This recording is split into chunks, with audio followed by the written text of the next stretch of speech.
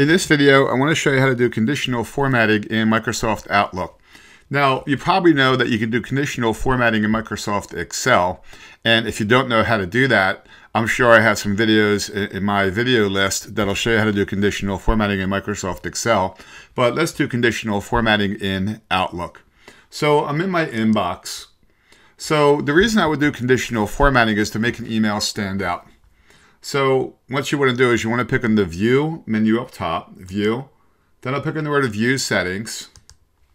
And then we're on this window. So then I'll pick on the word Conditional Formatting. Now there's some that are built in.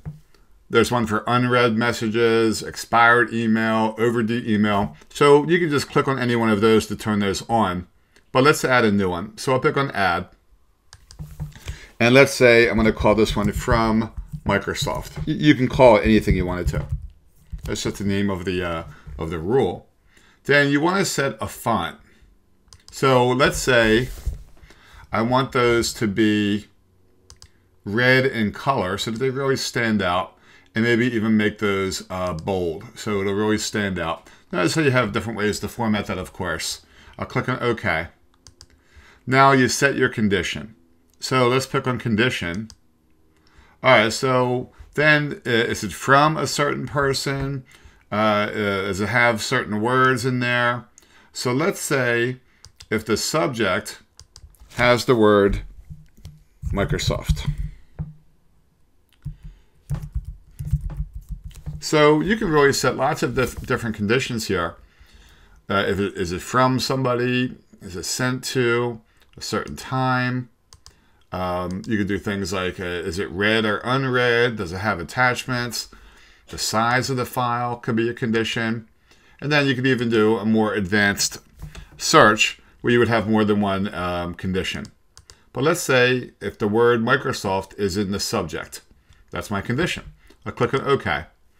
So what I'm hoping is the word Microsoft is in the subject, then I want it to be read. I'm going to click on OK. And we'll click on OK again. Let's see if we have any. So if I scroll up and down, notice how this one turned red because the word Microsoft is in the subject. So that it really stands out, as you can see. All right, let's try that again.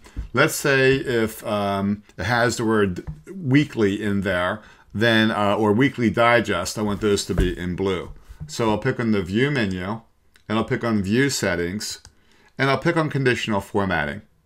Now you can have as many of these as you need. So I'll add a new one, and I'll call this one, say, we'll just call it Digest. I'll pick on Font.